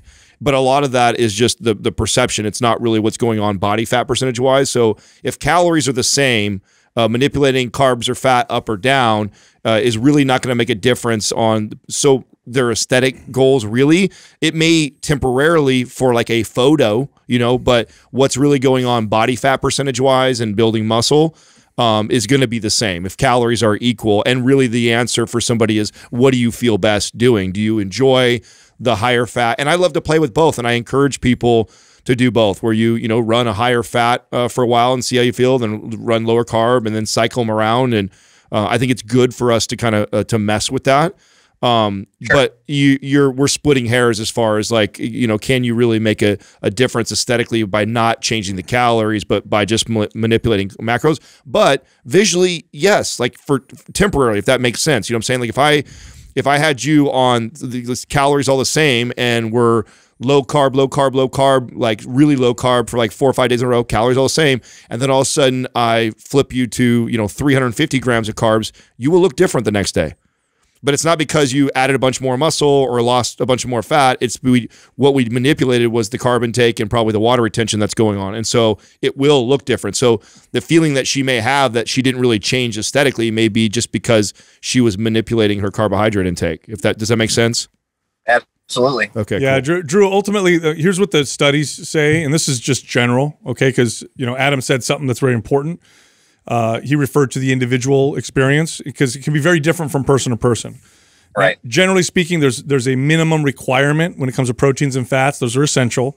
So we gotta say that, because I don't want people listening to this and thinking they can cut fats or proteins out completely and be okay. You can't. You'll die. You need a minimum amount of protein and fat. Carbohydrates, they're not essential. You can cut those out completely, and some people would do just fine, and you definitely wouldn't die, right? So there's that. Number 2, studies show, generally speaking, a high protein diet to be better for body composition. What's high protein? About 0.6 to 1 gram of protein per pound of body weight in average weight individuals. If you're really obese, then you want to go off of lean body mass. But that's generally true for most people. High protein diets tend to build more muscle. They tend to help with satiety, which also help with fat loss. Carbs and fats are interesting. Now, again, generally speaking, studies show that higher carbohydrate diets improve anaerobic performance. You'll be stronger. Does that contribute to more muscle gain? I believe it does. I've tried to build muscle on a low carb, no carb diet and on a higher carb diet, calories being equal. I build more muscle with carbohydrates. Most people I've worked with are like this, but not all of them. There's some people who work much better the other way around. So that's generally speaking. Now, at the end of the day, though, there's some interesting individual variances. I've worked with people who do much better with diets that are low carbohydrates and high fat, and vice versa. You also mentioned your wife is postpartum and breastfeeding. Her hormones are not going to be back to what they were before until she stops breastfeeding. It takes a few months after breastfeeding for things to kind of regulate. Okay. So whatever's working for her now is going to likely be different later on in terms of, how she feels and whatnot. So consider that as well. And then aesthetically speaking, that's a tough one, right? Because it's the mirror, it's your own perception. If you're getting stronger consistently, ultimately that's going to mean more muscle. So ultimately means you end up building more muscle, which usually improves aesthetics. But that's, and she keeps telling me she's hungry, so that's a good sign. Yes, very good. And it's a great sign she's getting stronger. She has the energy. She feels good 5 months postpartum. I mean, I've trained a lot of women postpartum, and most of them don't start feeling like themselves until a few months after they stop breastfeeding. So sometimes that's a year later, and sometimes depending on when they stop the breastfeeding. That's more common in my experience. It's less common for someone to feel great, a few months afterwards and they're still breastfeeding. So consider all those things. But at the end of the day, it's the individual variance. So don't question too much when it's based off of how you feel. If your wife says, I'm stronger and feel way better when my carbohydrates are low, don't think to yourself, well, studies show that carbs are better for anaerobic. No, believe her. Like that's what's going on for her. And the same thing is true for yourself. So I've seen some pretty wild variations, none of them outside of the general rules, but there's a lot of room within the kind of the general rules that I talked about. So consider that. Well, thanks, guys. You got it, Drew. And you said you guys are take care. You guys are following MAPS Aesthetic, right? MAPS Aesthetic. We just entered phase 2. Did the first workout yesterday. What are you guys doing after that? We're going to run MAPS OCR, I think. Oh wow! Awesome. Yeah, that'll be a great one. Do you guys have that program? I don't, sir. All right, you do now, Drew. Thanks, man. You guys are awesome. You got it, brother. Thank you. Always looking for that Oprah moment. Yeah, no, it just makes me feel good. You get a car. You get a car. Yeah. It costs a lot of money to electronically give someone access to. How much did he say she was on the cut now? 2,600. Yeah, I was like, wow, that was amazing, bro. This is 5 months postpartum. Now consider when you're breastfeeding, you're also burning more calories. But 2,600 calories, I don't care, man. Yeah, great place. That is fire. No, it was a good question because I think it is a great question. We sometimes overcomplicate, and then what that'll do. I mean, how many times have you guys worked with someone where they're 3 months into a diet that they're supposed to work, right? And they're like, I feel terrible, and you're like, it's not working for you. Well, it also highlights though when you manipulate carbohydrates like this, how you can look different. Oh, like totally. That was one of the things. That's the fastest way to look different. Yeah. One of the things that I struggled with on the ketogenic diet was also just my pumps were terrible, and I never felt filled out. Totally. And being that's my insecurities, being the skinny little guy or like that. I remember it messing with my head, being like, oh man, I just don't feel. So you could easily be doing great, but because your muscle bellies aren't all filled out, you think you're not making gains that you potentially are. So just vice versa. You're the person who's so scared of being heavy. You cut carbs, you lose 5 pounds of water, and you're like, this is the one for me. Even though you're constipated and you feel like crap, right? Our next caller is Megan from Georgia. Megan, what's happening? How can we help you?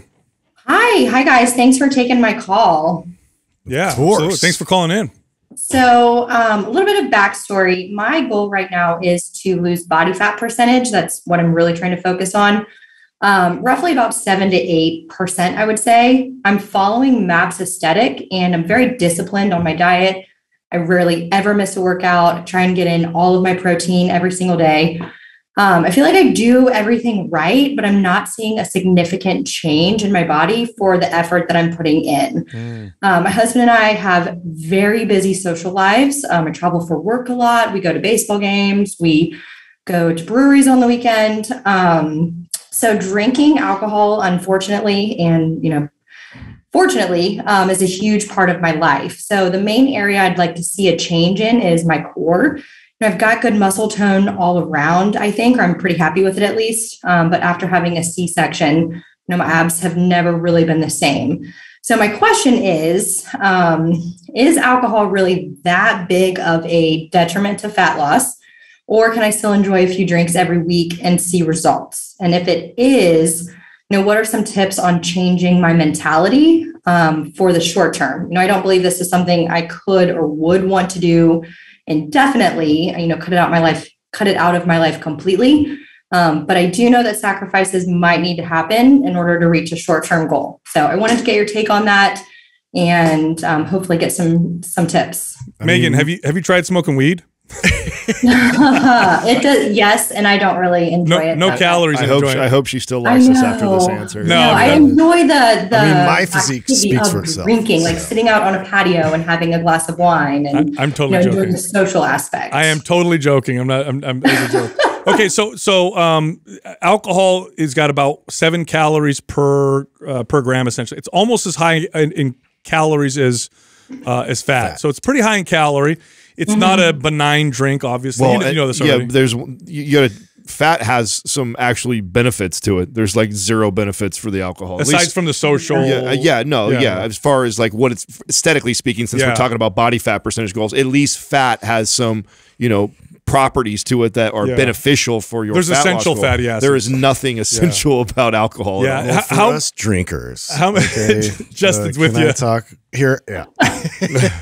So Courtney and I have actually gone through this a bit. You would be surprised at how much like inflammation that is displays from it's very visible that us drinkers that that it portrays. So if you cut it down and reduce it down, it does make a substantial difference. So to say that it's like a calories in, calories out thing is really not the whole story. Yeah, there's more. But Megan, let's get more specific. I want you to be really honest, okay? How many drinks do you average a day?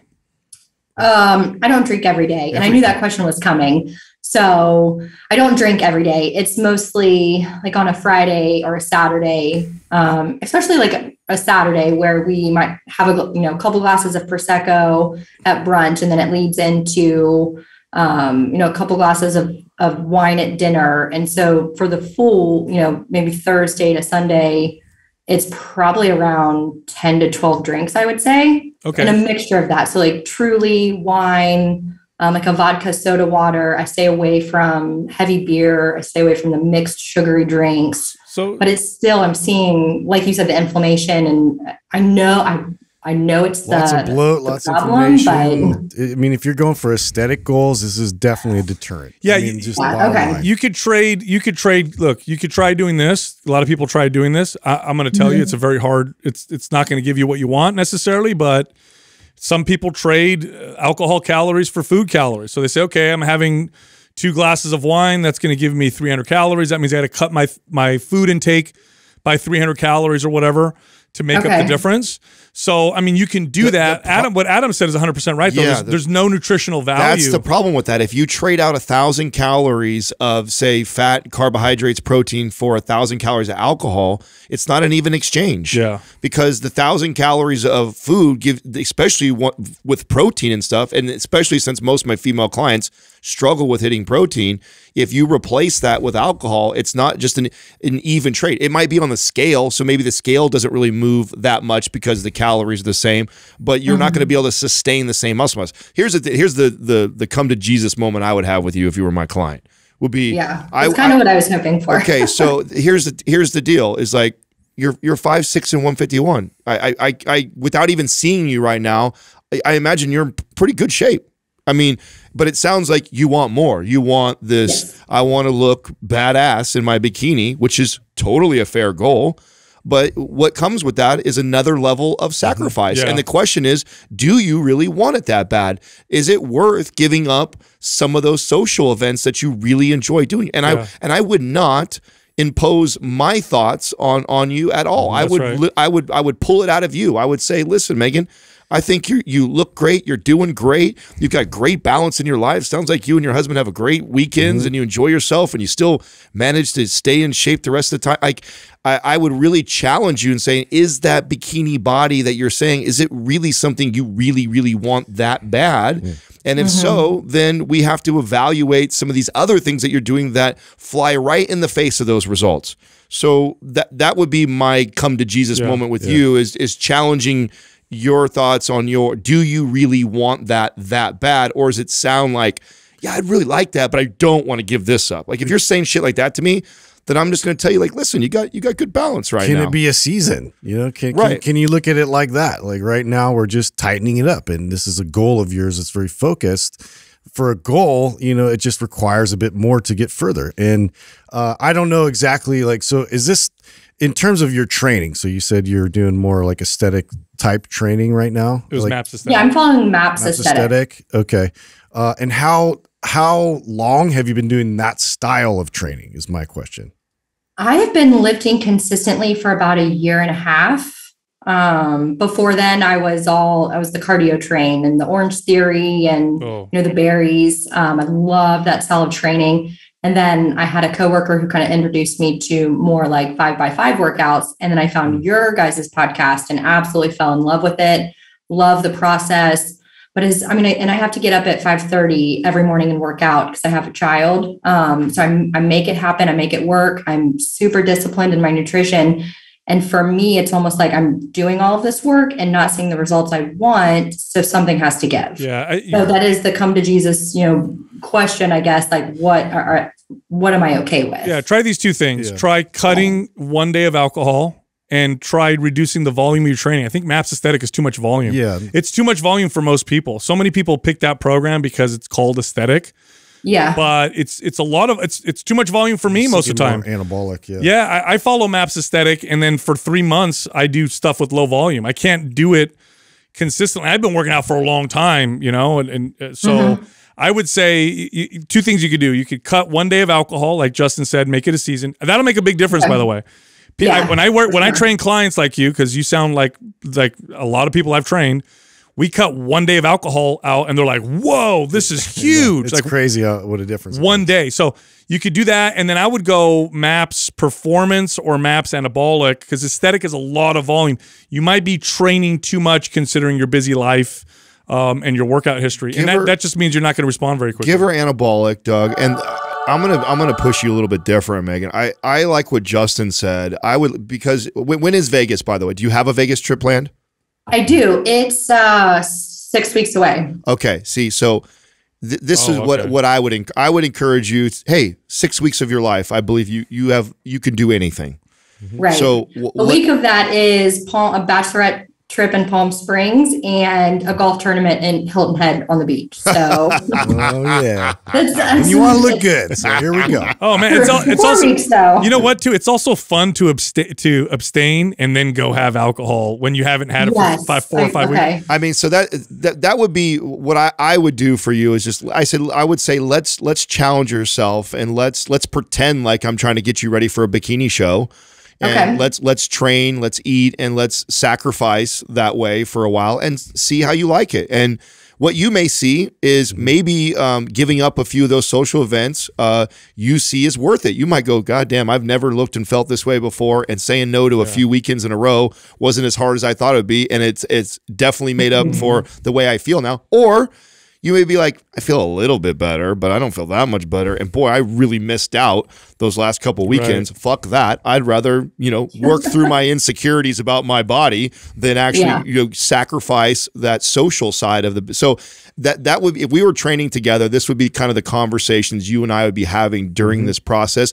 And really, my goal as the coach is to really get down to what it is that you truly, truly want. You know, in theory, it does sound great to have this great bikini body and then also be able to drink, you know, 1,000 calories of alcohol every week. But the reality is that they completely conflict with each other. And I think that disciplining yourself for a 4 to 6 week period of time of like some serious sacrifice on the alcohol side, just to see what kind of what that could potentially do as far as changing your physique. I would probably try and get you to at least try that, and then us together decide like, okay, was that worth it or not? Great advice. And again, it's also fun to abstain and then go somewhere where you really let loose. It could make the trip so much funner to show up. Oh man, the last 5 weeks I was strict and I trained and I'm lean. You work towards it. And now we're going to party and have a good time. And I mean, that's the way I kind of do it. I don't know if that's necessarily a healthy approach, but it's a lot of fun, you know, especially if you know how to balance it out afterwards. So. Right. All right. That helps a lot. That's really actually what I was looking to hear. So I think that that's great advice. I do have a question though about something you said with MAPS Aesthetic, because I'm in phase 2 and I honestly don't feel like it is too much volume. I think I put in my notes, you know, I was an ex-gymnast, ex-cheerleader. So physically I am pretty fit. So if you think it's too much volume, can I ask why you think that? Or? It just is for most people and based off of your busy lifestyle. But what makes you feel like it's not enough volume? I don't know that it's not enough. I think it is a good amount. Like I did I did it this morning, and at the end of my workout, I didn't feel exhausted. I felt ready for the day. Even on some of the moves, I felt like I could have done like 4 or 5 reps instead of 3. Are you getting stronger? I would get those mixed up. Are you getting stronger, Megan? I am. Yeah, well, you're doing fine then. I'm not against her staying with. You're fine. If you're getting stronger, it's fine. If you're not getting stronger, then if she's getting stronger, you're not suffering from a bunch of chronic pain. You feel good at the end of your workouts. There's times you feel to do more. I think you're in a good place. I think you're in a good place. And the real conversation's around the alcohol thing right now. It really is. Yeah. Like getting to drink 1,000 calories of alcohol every weekend is a very nice luxury to have. And to be honest, I think, again, I can't see you, but knowing you're 5'6" and 151, I definitely know you're not obese. I know you're in probably a pretty good place. You're just critical of yourself and you want another level of fitness, and another level of fitness comes another level of sacrifice. And that's what I would tell you if you were my client. And, you know, maybe you think you really want that, but maybe when you do it, I mean, here's the deal. I have no desire to walk around like competitive Adam did. It felt cool. It was really cool when I did it, and it felt amazing, and it was the best I ever felt in my life looks-wise. But the amount of sacrifice that I had to do in order to maintain a physique like that, it just wasn't worth it. Katrina's family gets together and barbecues and drinks damn near every weekend also, and I like to go and do events. I like to eat out, and I just enjoy a lot of those things. And so I prefer to have a more balanced life. Now, if I had a Vegas trip coming up in 6 weeks, I have the tools and the ability to say, you know what, I can clamp down and say no to a couple of these events or not drink at them for 6 weeks just so I could bring the best version of me to Vegas. And I would. But if it's the rest of the year, I'm gonna enjoy the nice balance of my life, and you're healthier that way. Truthfully, yeah, it's much nicer to hug him better too. Your workouts are better. Yeah. I totally get it. Yeah, excellent. Well, Megan, we're sending you a free MAPS anabolic anyway. So, well, thank you. Thank you. All right. Well, good luck. Thank you for your time. I appreciate it. It was very helpful. Thank you. Have fun in Vegas. Thank you. I mean, does she not sound like so many clients? Oh, that's another. You know, today's questions I felt like were like a lot of. Yeah, you guys answered. I mean, beautifully. I loved what you guys said, because it's really what it boils down to. It's like, well, which one's more important to you, because that was always a trade-off, and I think people want both, but you can't necessarily have both. And I know there's a fitness person right now that is, you know, grumbling because they have found a way to look shredded themselves, and they drink on a regular basis. All kinds of White Claws and Zimas. And they use that as a selling point and an angle to people that they're able to do that. They're probably fucking 28 years old and move like crazy and have a lot of muscle mass. And it's like, for the average person that, you know, average mom that just wants to look good for Vegas time, the thing I would tell her is just like, hey, let's just buckle down for the next 6 weeks. Just tighten it up, man. Alcohol is an interesting substance because it ruins your aesthetics, but it makes everybody else you look at more aesthetic. So it's a very weird substance. It's a double-edged sword. It's hard for somebody her size to allow that many calories of alcohol. It's more than 1,000, bro. If it's like 12 drinks, I mean, it's more like 13, 1400 calories. Right. So that's a lot. And think, in order to not gain a bunch of weight from that, you've got to pull out other calories. So what are we pulling out? You know, what are you all valuable stuff. Yeah, what are you sacrificing? Most likely some proteins, carbs, and fats, and all those things contribute to your aesthetics. So, not to mention, you know, getting munchies and cravings while you're drinking, and not to mention what you said too. Like a lot of things, like Katrina, like when Katrina stopped, like so she went dry the whole January, right? And instantly she looked like she lost 15 pounds. It's inflammation. Because she's in, and I was explaining to her, I'm just like, it's not like you lost 10 to 15 pounds. What happened was your body released that water that you're holding on. You were inflamed, and that just shows you that alcohol is insulting you. You just don't. You've learned to live with that for so long that you don't think it's really not going to get you stage ready. Yeah, and I want to reiterate, cannabis has 0 calories. Our next caller is Jamie from Arizona. Jamie, what's happening? How can we help you? Hi there, guys. I just wanted to start off by saying thank you so much for all of your great information. I wouldn't be the personal trainer I am today without your help, and I think my horses have benefited from it as well. So, wow. Anyways, I'll get into my question. I'm a barrel racer, I'm a horse trainer, and I'm also a personal trainer. And I'm looking to currently optimize my routine. So I'm running MAPS Performance right now 3 times a week. And I am about happy with my appearance, but I need to lighten up my body weight a little bit for my sport of barrel racing. Typically, I ride about 5 horses a day. So I'm very active. And amongst those days of training and doing the horse riding, I'm also teaching spin class at the gym 2 times a week.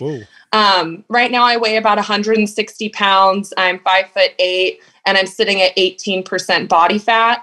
I'm eating 3,000 calories a day, and I have the feeling I might be doing a little bit too much with my training right now.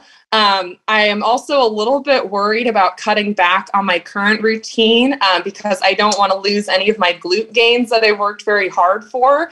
And also, I think my barrel racing is definitely becoming my #1 priority and starting to race professionally. And so that's where I really want to back off on my weight a little bit. And I'm willing to lose some gains to sacrifice to run faster in the saddle. So whatever you guys have for advice, I'm willing to take it. I've been loving MAPS Performance so far. So thank you so much for that amazing program.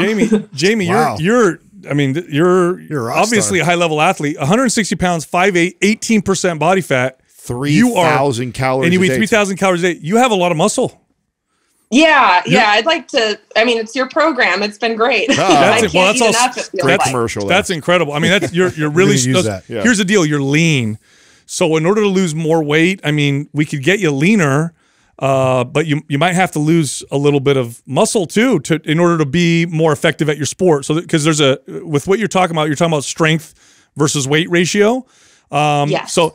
And that's going to be really tough. You've got a lot of muscle on your body. This is more of a diet thing than a training thing. Cutting your calories will get you where you want to go. And you're already eating 3,000. You have a lot of room to go down.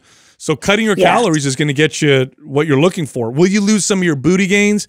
I mean, maybe a little bit, but with the amount of the muscle and the body fat percentage that you're at, I don't think you're. I think you'll be just fine. I think you're gonna be totally fine. That's all I would do. I would just pull back the calories a little bit and just see what happens from there. I mean, in a perfect world, I would like you to probably cut back a little bit on the amount of stuff that you're doing, but honestly, like you're a high performing athlete. You're eating a good amount of calories for sure. You're at a great body weight and body fat percentage. You just obviously say you want to drop a little bit more to improve your sports, your performance.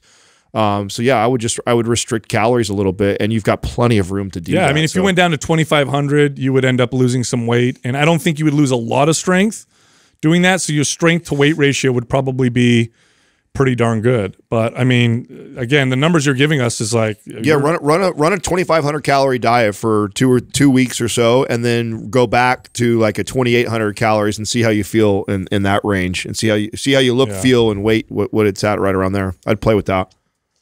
Okay, thank you. Because I jumped down to 2,300 while I was running MAPS HIT. I actually got I think it's called the Sexy Athlete Bundle. Yeah. So I ran MAPS HIT, and that just felt like a little too low calorie for the 2,300, jumping down from 3,000. Yeah, that's a big jump. I go down 500 is the most I would do with someone as active as you, with as much muscle as you have, and I'd actually as lean as you are. And I'd only do it for like 2 weeks, and then I'd actually put you back up to like 28. I would use the 500 calorie drop for 2 weeks just to see if I can drop you a couple pounds real quick, and then I'd put you at a more balanced place like 28. Where you're probably going to feel pretty damn good at. Because 18% body fat too for a female's lean. I mean, you're doing great. I wouldn't want you much. If you, as an athlete, I wouldn't want you lower than, I mean, at the leanest 16, 17% at the lowest. Any lower than that, you might start to notice changes in hormones and in performance. That's yes and no to that. I mean, depends. Because here's the thing, like Katrina, you would never guess what Katrina's body fat percentage. She walks around at 11%, bro. Oh, wow. Consistently.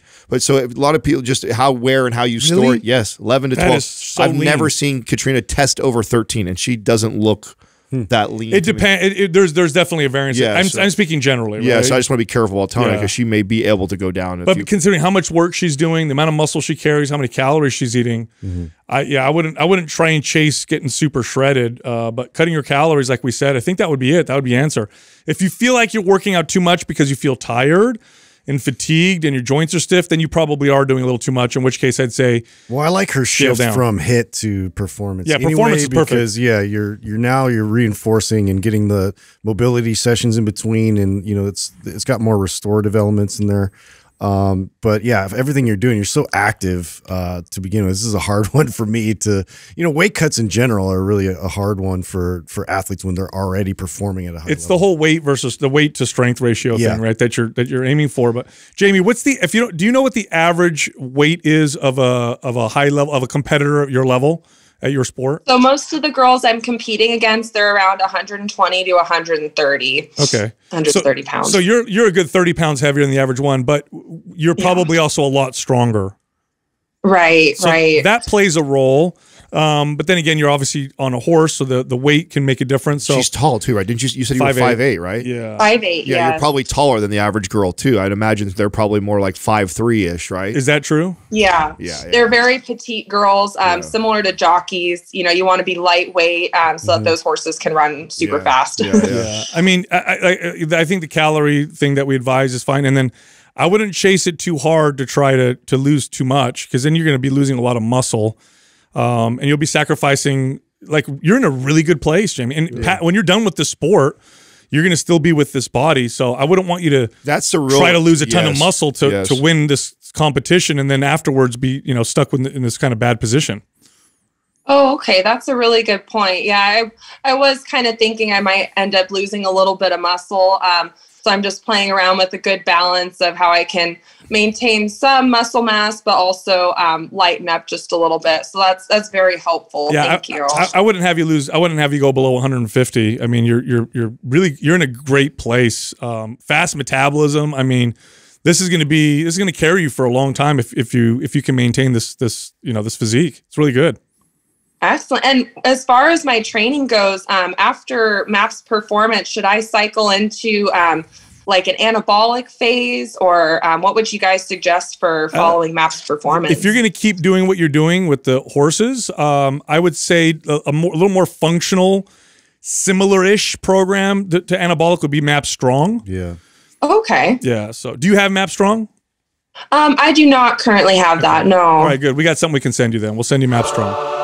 Gosh, thank you guys so much. I've been wanting to try that one in particular, but I wasn't sure how to go about it, you know, after which phase I should put it in at. So yeah. So there you go. Is there anything else we can help you with?